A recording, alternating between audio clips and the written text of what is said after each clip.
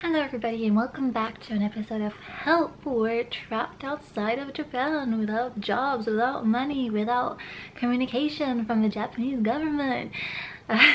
But we are taking all that and trying to make lemonade by rewatching Iku's old travel videos to reminisce about Japan and tell untold stories and try and lift our moods. So welcome back. Today's episode 8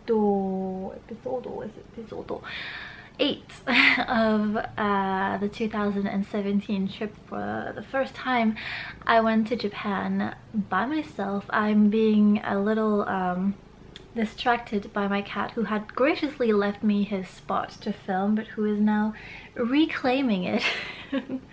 As I was saying, we're watching episode 8, which is called Solo Trip to Japan, the Most Beautiful Garden, Japaniku 2017, and that is the last episode where I am in Tokyo for the first time. After that I'll be moving on to Osaka. Very excited about that. I have many memories of arriving to Osaka for the first time, but I'm definitely getting ahead of myself. What do I remember from this episode?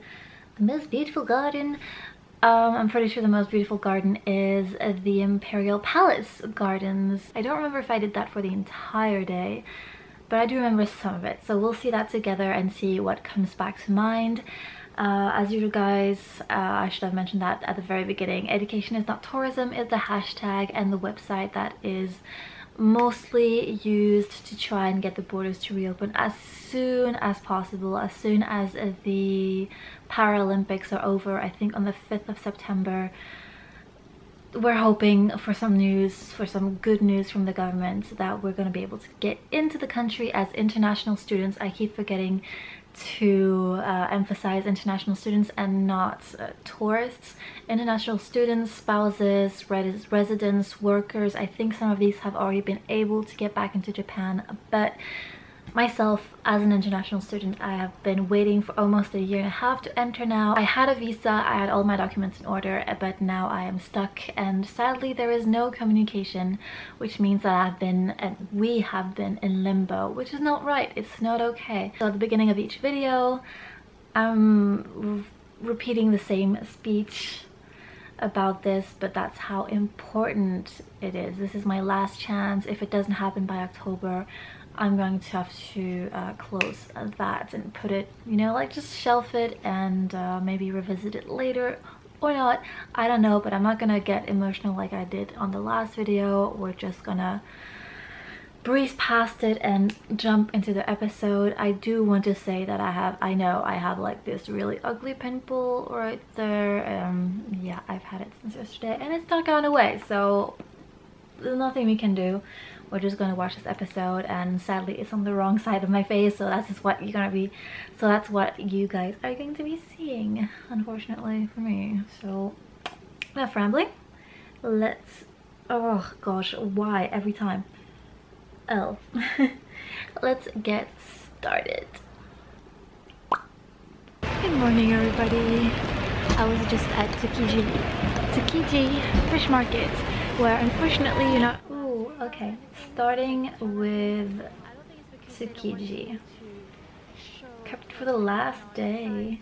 So now I'm gonna go to the streets surrounding the Tsukiji market area, because there are a lot of little shops selling goodies and shoes. What am I thinking about? Shoes. Goodies and food and random stuff, and then maybe my feet were wet. There's the Imperial Palace, which will probably be my last visit for Tokyo, because today's my last day and I still have to plan my trip for tomorrow and do random stuff. So yeah, today's gonna be a short day.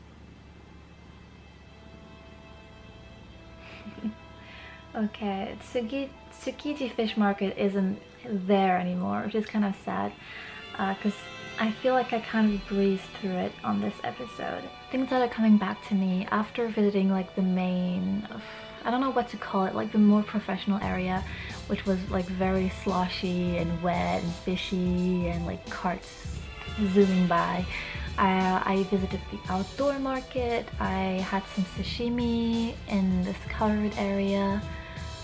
I remember that I was sitting alone at there were loads of people and tables and people just sampling food and eating their little bentos like me that they had bought in the fish market, but I was alone at the table. A small table, I think. I don't remember. I don't even remember if it was sitting or standing for some reason, but I remember that I was alone at the table, and probably because I'm a foreign girl, maybe people didn't dare approach me or ask if they could sit at my table until like I saw, I think it was a man and his wife just scanning the area, and I was just like, come on, just sit with me, I'm not gonna bite ya. And then obviously I went back to the outside area with my strawberry umbrella to get a strawberry daifuku. I think that's all I ate from the market.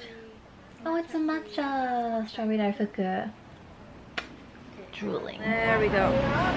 Wow, I am clumsy today. Okay, I don't know where I'm gonna move to. I think if I continue in this direction, I'll find the station that I've been saying I've been going to for the last like hour or so.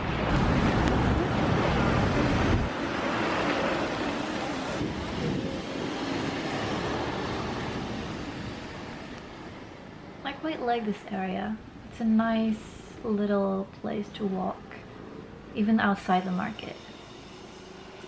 So now I think I'm going to the Imperial Palace. But she really wants a spot back.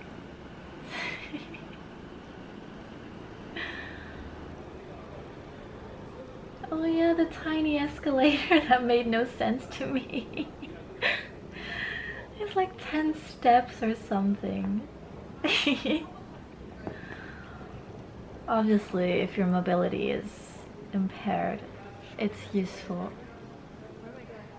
But I did find it funny. It's like so short. Know your exit. Imperial Palace. Yep. This is quite a different area from what I've seen so far. Much calmer, more classical. Even the people are dressed differently. They seem to have darker suits, darker colors, more business attire. That's what I'd say anyway. Behind me, I believe this is the Imperial Palace. I'm in the Nihonbashi area, and this is Otemachi stop. I think that's where I came off the Chiyoda line. And I was talking to one of the people in the hostel this morning, and he said that this is an area where a lot of people come to jog around here, and definitely I think I've seen 4 people jog by already, and it's pouring with rain. Still nothing new here. Oh, like every take that back. Another 2. A few things that I remember. Obviously I'm going to be in the garden for quite a little bit after this. A little funny slash embarrassing story from when I bought the tickets to enter the gardens is that afterwards, you know, I bought the ticket and then I headed off in completely the wrong direction, and I had like the guard ticket salesperson shouting after me. But something that I've noticed that happens a lot is that instead of saying excuse me, miss or Mrs. or ma'am, they say lady, which just sounds a little abrupt to me, to have someone shouting after you like, hey lady, lady.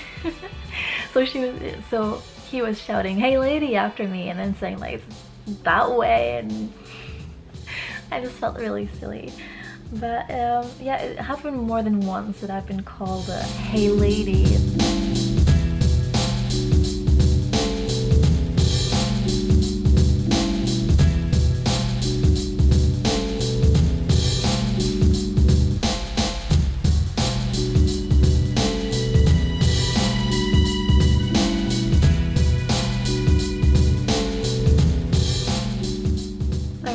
This place was friggin' huge, and I think at one point I couldn't find the exit. I just kept going around in the same loop. That's what I remember, could be wrong, but it was really pretty. It was a really stunning garden. At the top, the very top, there's a cute little bench here, unfortunately soaked. Now I'm at the top. Don't think I should be doing that. Let's get down. I love this garden! And it's barely raining now. It's like droplets here and there. It's so gorgeous, guys. Even in the dead of autumn, close to winter. It's so beautiful. Maybe I should sing something. Oh, to the world.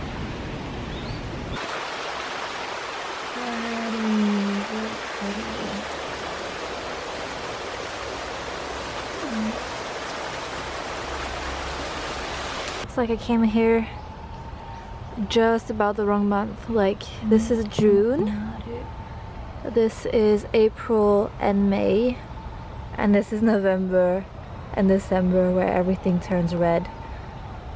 Aww. Well, I'm gonna be close to November when I'm around Hiroshima, so maybe I can see some of the red leaves. Hope so. Right now everything's still pretty green. I want to see some red.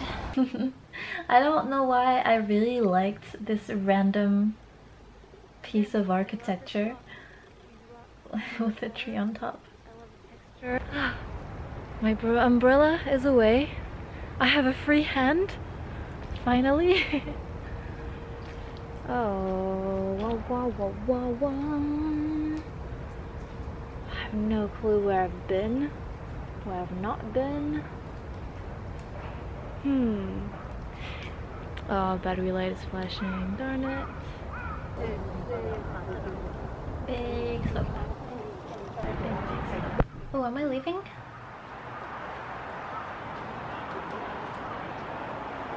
We made it to Nihonbashi. I actually like this area quite a lot. It's very mature. I think it's just because there's less people that I'm enjoying it more, and also that because it's not raining. Maybe if I went back, because I went back to Nihonbashi and Marunouchi and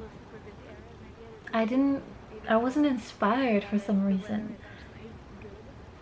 Or maybe I'm just happy for a change. I don't know. Practically dead, because I want to show you Nihonbashi Bridge that I'm about to cross under.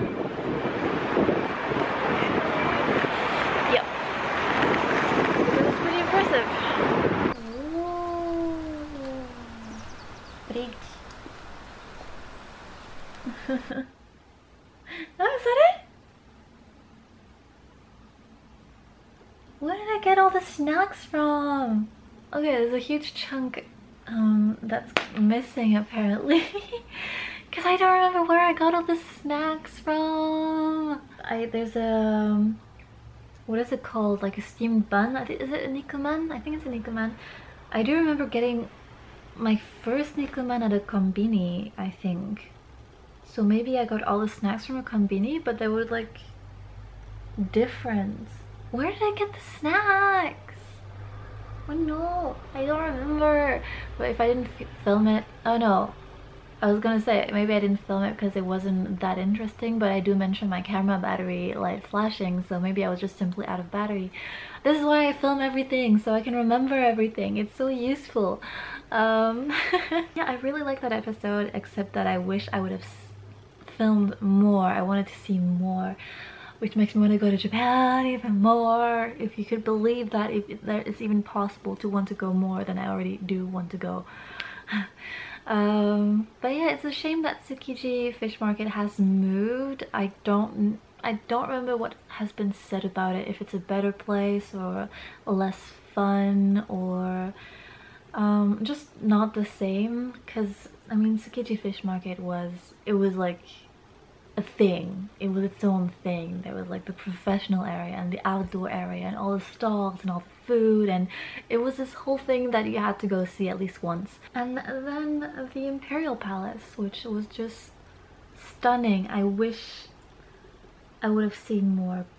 I guess obviously with the rain it's a little bit difficult to film, so I guess it's another kind of not so memorable episode. It is memorable to me because I was there and I remember it, but maybe for you guys watching it, you're just kind of like, I don't know. I wish I could see the episodes through your eyes so that I know like how to film better next time or how to edit better next time. Keep in mind that I'm kind of a baby like travel vlogger at that point. I didn't really know what I was doing. It was just all for fun. It was to document for myself, and then it kind of not blew up, but it did get some people interested, some Japanese lovers or people who just wanted to know more about what I was doing. So it did attract some people, and then my channel kind of dedicated itself to Japan travel for some reason, even though that's not what I started out as. Anyway, thank you all for watching. That was the last Tokyo episode, oh my god, of this season. Afterwards I go to Osaka in an Airbnb, and I have so much to say about that Airbnb and about this transition from Tokyo to Osaka, which are like two completely different cities. Like, you feel it immediately. I want to talk about that in more detail in the next video. I hope you're still enjoying this series. There's still like tons of more episodes to go, so I do hope that you're still enjoying them. It does keep my channel alive for the time being while we wait for something to come along. I mean, I could still make other videos, but I'm just in limbo for everything, including my creativity. It just feels like everything's on hold and I can't do anything. It's this really weird feeling that I can't really explain. Thank you for watching, and thank you for liking and commenting and subscribing and hanging out with me on social media. I love your DMs. And of course, thank you to my patrons. I keep forgetting to thank them at the end of videos. Obviously I thank them with all the rewards and the shout out challenge, which is coming up so soon. But I want to thank them again for helping me keep afloat during this difficult period of time. Yeah, so see you in the next one. I'll word you all, and bye bye.